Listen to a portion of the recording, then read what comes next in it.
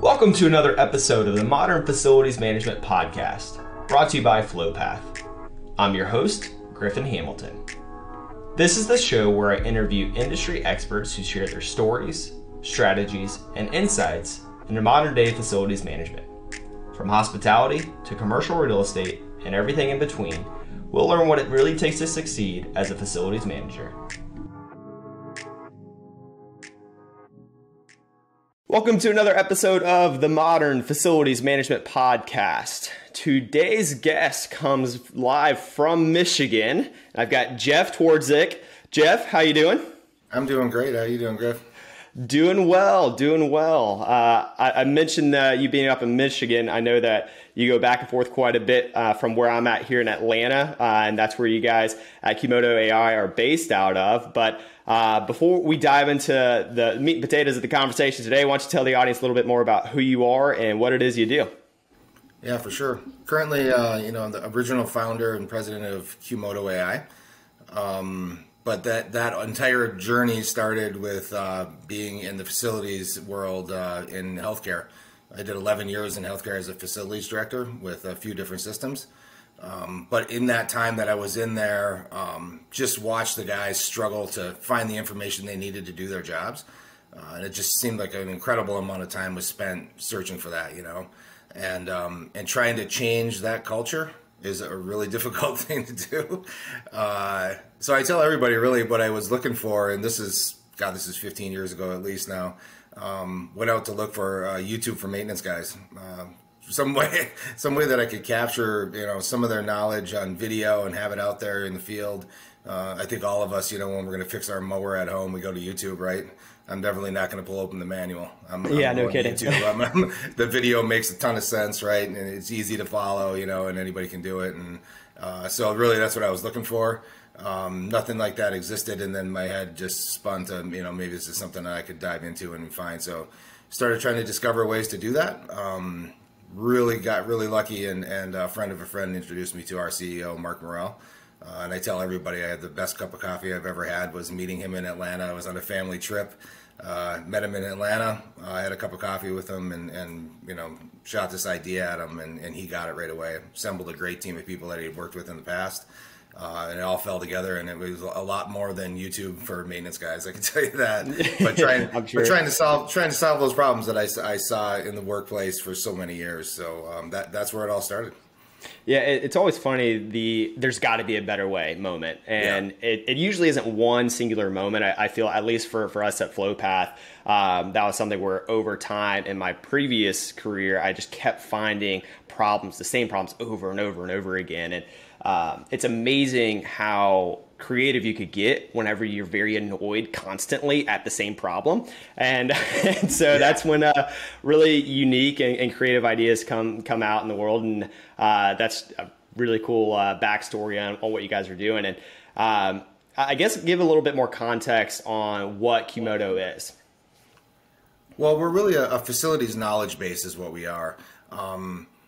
Every time that we pitch to people, they assume that we're a CMMS system. We are not. We want to sit alongside of those systems and support those systems. Those systems really are your system of record for your assets, right? Doing your PMs, doing your work orders, holding that information on that. The place that most miss is when you get granular. You get really down to the meat and potatoes of doing their work. So a lot of that's, you print off the PM, you walk out there with this piece of paper, you're supposed to perform this task, and, how do I do that? So that's really where I saw the problem, right? They're coming back and they're looking through file cabinets or O&M manuals, looking on a zip drive or a share drive, which was, how do I navigate through that and find the information? And inevitably they found the 20 or 25-year-old veteran because he had it upstairs in his head, right? And then they went off and did that themselves. So we're really trying to provide all of that information at the place that they're working at. So we provide interactive plans, so you know where that equipment is and what it supplies. Have the O&M manuals right there at your fingertips, and not just an O&M manual that you would leaf through. So that 300 or 400 page O&M manual is almost useless, right? I mean, especially when you're trying to scroll through. So that's part of our AI, is it's finding all the information you need. So if you're looking at an error code on say a supply drive on an air handler, You can just ask for that error code and it's going to give you the solution on what to do for that, So trying to get all that information right in the guys' hands when they're doing their job. Yeah, no, and that's so very important to have that, capture that tribal knowledge. And it's great to have it digitized, and that's step one. But to your point, having it readily available in the field, because there's really no point of having that data unless, some action is taken there. And so I would be curious how your clients and just people in general that have that type of access in the field, the response time and the time to completion. What typically do you see as far as that decrease in time whenever you have that digitized? Yeah, our biggest client just came out with an article and said that it figures that it saves 10% of their time across the board, which is a huge number, as you know. If we can start saving 10% of your time and making that productive time, not searching time, we've really accomplished what we need to do. Now, I won't kid anybody. It takes some time to make that change. Sitting in that seat when I was a facilities director, that was always the hardest thing, right? Changing the way that we do things, and that's coming. You're not going to stop that. The guys, with the keys on their belts and down in the basement taking care of the boilers and never really showing their faces. Those days are gone.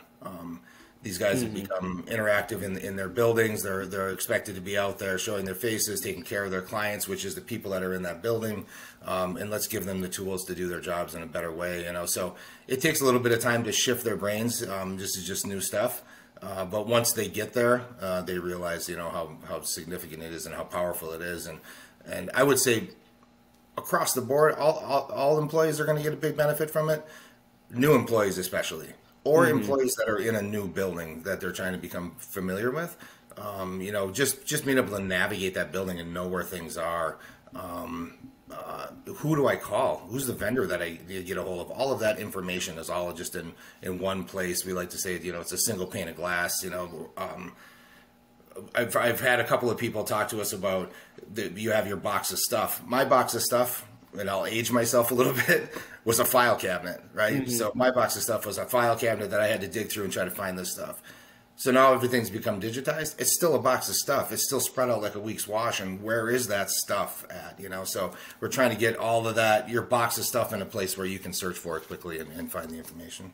Yeah. And go back into the immediate, you mentioned that 10%, right? Like that, I don't want to just blow over that, because every single person I've talked to wants more headcount. Like there is not enough time in the day. That's just the nature of facilities management. And it just aligns so well with what we're talking about on this podcast, of just the turnover that is happening right now and just the lack of talent to replace said turnover. And so just those small little wins there just make such a big difference. But going back to what you just mentioned, as far as staying organized, I think that's also another fine line that you have to walk of, yes, we want to digitize everything, but at what point is it information overload? How do you stay organized?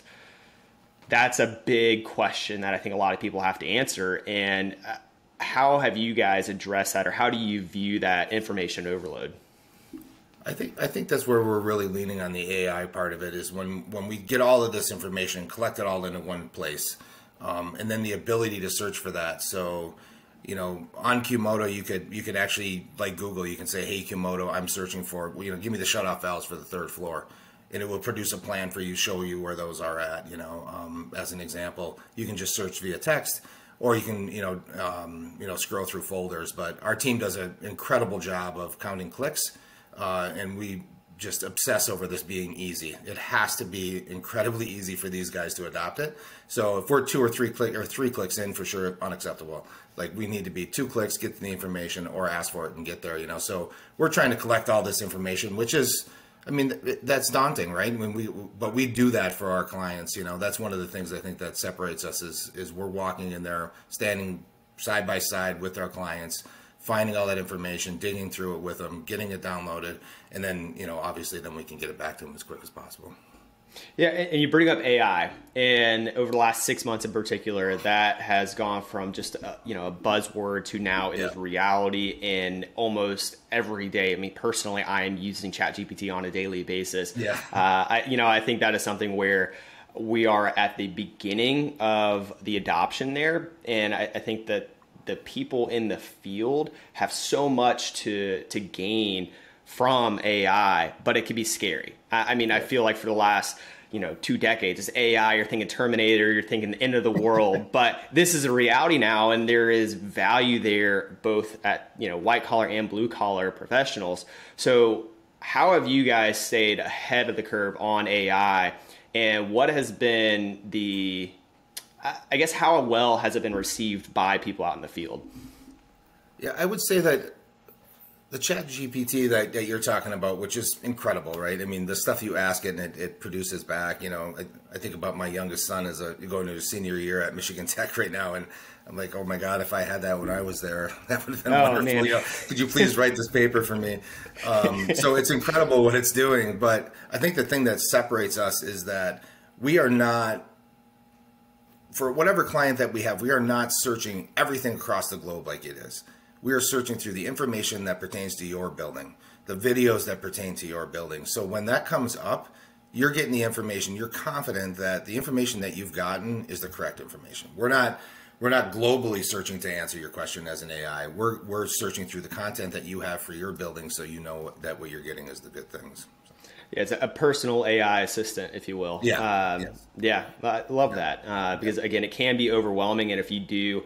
I would imagine if it is all about the customer, it's all about the end user, it kind of is a big sigh of relief where it's not this daunting AI. It is okay, this is just helping me out at my building. This is very personalized. Yeah. That's really what we're focused on. So. Love that.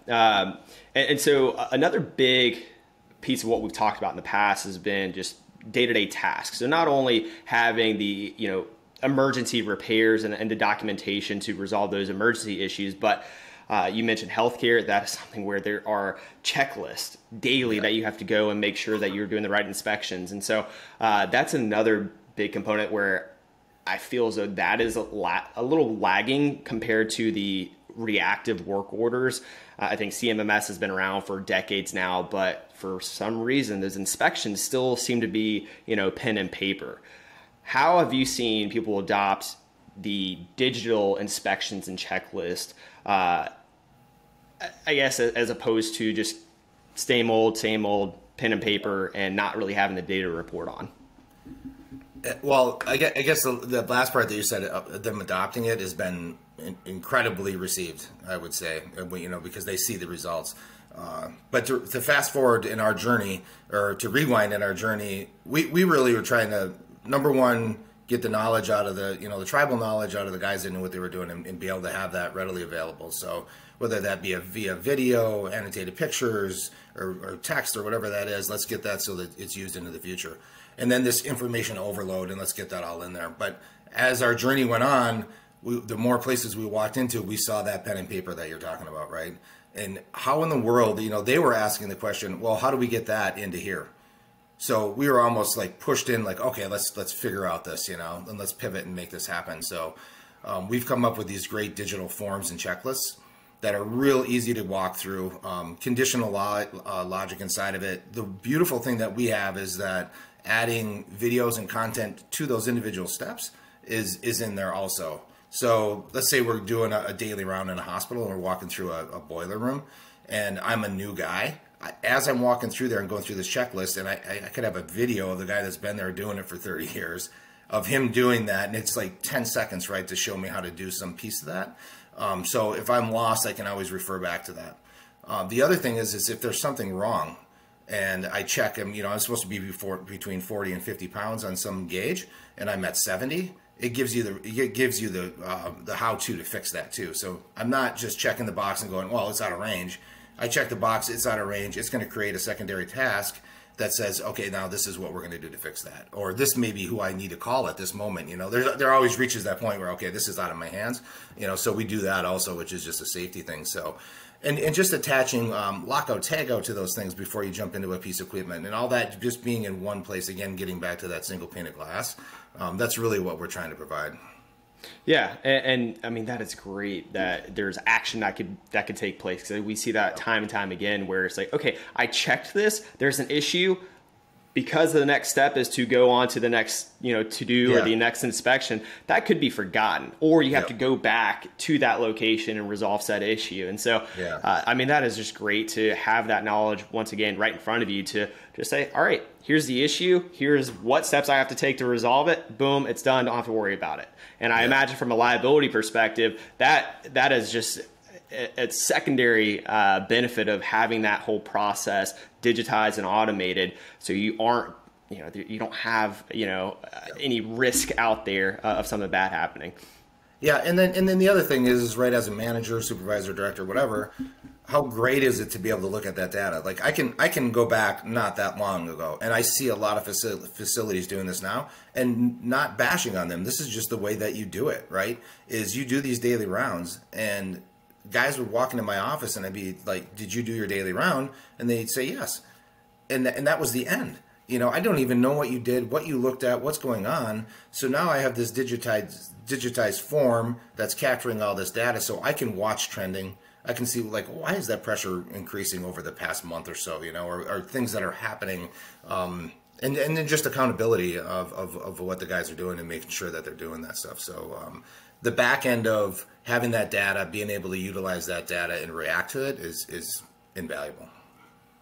Yeah, and so now we've hit both sides of it, where you're having the folks out in the field, that you have the value of having that data, having that information in your hand, but now you have the back office and the management team that has the ability to hold them accountable, but you're also being able to forecast out, okay, based on said data, here's where we should, focus our energy and efforts to eliminate any potential emergency repairs or emergencies just in general. So now you've got both sides of it. And I think that's where you have to take a step back and look at it, where you have to have a solution to problems across the entire organization, both on the technician side and managerial side. And I love that in one place you have both parties taken care of. Yeah, it has worked out really well. And I guess moving on from there, I mentioned eliminating or trying to reduce the emergencies that happen. You can't entirely run away from emergencies. It happens. That's just part of the world of facilities management. But when you are in a panic moment, that is something that can throw people off, and it could lead to even more severe problems. So talk to me about how all of this wrapped up in a single location can help in that type of scenario. Yeah, and you're exactly right. No matter what we do, no matter what technology comes out, stuff happens. It just does, right? A breaker blows that's really critical in your building. A water line snaps, gas line snaps. Something goes on, and inevitably, and this is just human nature, I always say that you end up kind of running in a circle for a moment, right? And you're just like, I don't know what to do. I don't know what to do. I don't know what to do. And you're really doing nothing. And the ability to take one positive step forward, I think, is really what we're trying to do. So let's just take the water line. And I can, one of the hospitals that I worked in the past, when I walked into work, I walked in through a loading dock, 8-foot hallway with an inch of water across that entire hallway, flowing like I should have grabbed my trout rod and got ready to go fishing. I mean, it was just dumping out of there. So a 2-inch main had blown. And there were people running all over the place, and nobody could find that shutoff valve. And this had gone on for a long time. And it was in a supply room. So a supply room in a hospital, now I've got $100,000 worth of equipment, and water's flying all over the place, and what am I doing? And literally there was 10 people doing that circle run, and when the 25-year-old veteran came through the door, that was the moment. Like, he was calm. He had seen this before. He was calm in the moment.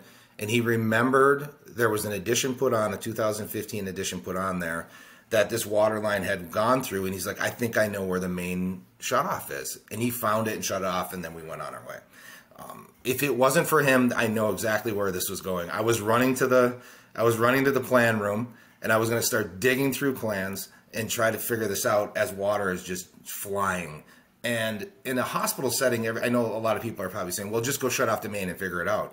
That is not an option. And there's a lot of other places too, because if you just shut the water off, you may have just killed somebody, because they're on some piece of equipment, so you can't just shut entire systems off. You got to figure out where this is from, So then you just revert back to, if you have QModo or some other solution that can tell you where that's at, where's the main shutoff valve for this thing, and it tells you where it's at, and off you go, and you can find that and mitigate. The other thing that we're trying to promote too is not siloing it just to the facilities departments.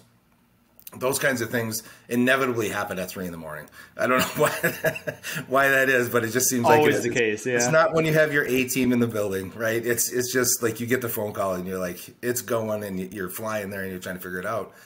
Giving those people, empowering those people to be able to do something about that, So if that's just shut the water off, obviously that's amazing. We've all been in that situation. The more that water flies, the more damage and the more money. So anybody in the building, the way that we design it is unlimited users. So we would like to have everybody in the building have some access to that, and you don't have to have full access. But for those kinds of things, just to be able to go and take care of that. So. If we're talking about a hospital setting, that's a security guard that's there in the evening. Maybe it's the nurse, whoever that might be, that can at least, stop it. And then we can go in and repair it. So, but I can't agree with you.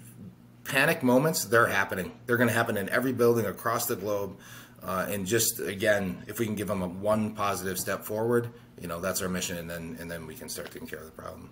Yeah, absolutely. I love that. Well, Jeff, I do have one last question for you, and I ask everybody, and that is, who or what has had the biggest impact on you and your career? Wow. I've had a couple of people that I've worked with in the past. Glenn Patrick, he brought me into healthcare. He's a very good friend of mine and an incredibly intelligent guy, and I loved the way that he approached healthcare and facilities management, and learned a lot from him. So a lot of what I've done from that moment on in my career when I worked there was outlined from Glenn, I would say. So he had a huge impact on me in my career there. The way that my dad attacks things, I'd be ashamed if I didn't mention his name. I love the way that he attacks problems. So when we talk about me seeing a problem, that's definitely just residue from my pops. But then in the world that I live in right now, I would say my good friend and CEO of QModo is Mark Morrell. He's a great leader in this space, and I've learned a lot from him. So. Yeah, and that's a great point. You never stop, right? No matter how far you progress in your career, you've got to lean on people to help you make it to that next step. So absolutely love that. Well, once again, Jeff, certainly appreciate you coming on. Thank you for taking the time and sharing your story. This has been incredible. I know there's a lot of trending topics that we discussed, and I'll put a recap here in the show notes and link your LinkedIn profile as well if anyone wants to reach out. But otherwise, thanks once again for coming on, and be good. Yeah, no, it's been a blast, Griffin, and thanks for having me, and I love what you guys are doing. Appreciate it, Jeff. All right, take care. Take care. Thanks for tuning in to another episode of the Modern Facilities Management Podcast. Make sure to subscribe for future episodes and follow us on LinkedIn for more facilities management content.